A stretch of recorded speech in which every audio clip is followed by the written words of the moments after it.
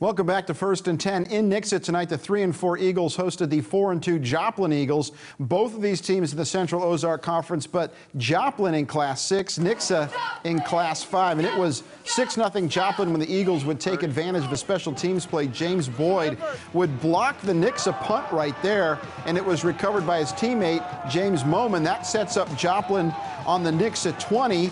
And then 2 plays later, Joplin's Isaiah Davis would get the ball, come to the near side, slash between the defenders, and dive into the end zone from 11 yards out. It was 12-0 Joplin. Nixa punting again in the second quarter.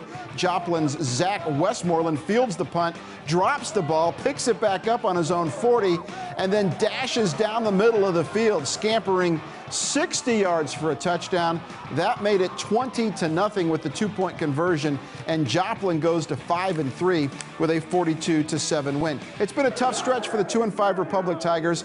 Tigers at Webb City last week. Tonight, 6-1 Carthage coming to the new Tiger Stadium. 7-7 first quarter. Carthage's Patrick Carlton hits Tucker Downing, 32-yard touchdown, 14-7 Carthage. Then in the second quarter, Carlton would go on top again, this time a 20-yard touchdown pass to Jaden Morgan, splits the defense right there to get into the end zone, 21-7. But Republic would answer. The direct snap goes through the hands of Hayden Ferguson, picks it up on the bounce, takes it to the near sideline, and takes it all the way down to the 3-yard line for a 1st and 10, and then Republic would cash it in when the quarterback, Lucas Hayes, would keep on this 3-yard touchdown run. That made it 21-13 with the blocked PAT. Carthage is 7-1 with a 42-26 win. Let's take a look at the Week 8 1st and 10 scoreboard. Marionville shuts out Ash Grove tonight, 41-0. Lamar is 8-0, ranked number 1 in the state. They're 43-6 winners tonight.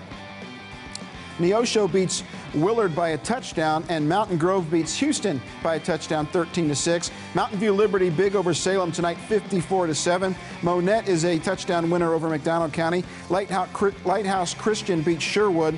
Camdenton is 7-1 with a 56-13 win over Rolla. Lockwood squeaks past Greenfield. Seneca takes care of East Newton.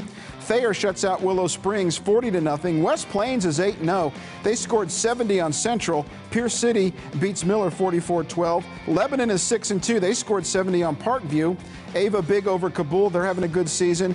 Carl Junction, 3 touchdowns over Branson. El Dorado Springs over Skyline, 28-24. Sarcoxy over Diamond, 27-0. Adrian beats Jasper. Fort Scott slips past Bolivar by 1 point. Hillcrest beats Kickapoo 30-14. Marshfield beats Aurora 41-18. Rogersville loses to Hollister in overtime. Warsaw loses. Stockton shuts out Pleasant Hope, and Waynesville beats Glendale 53-14. That's going to wrap it up for 1st and 10. Have a great weekend, everybody.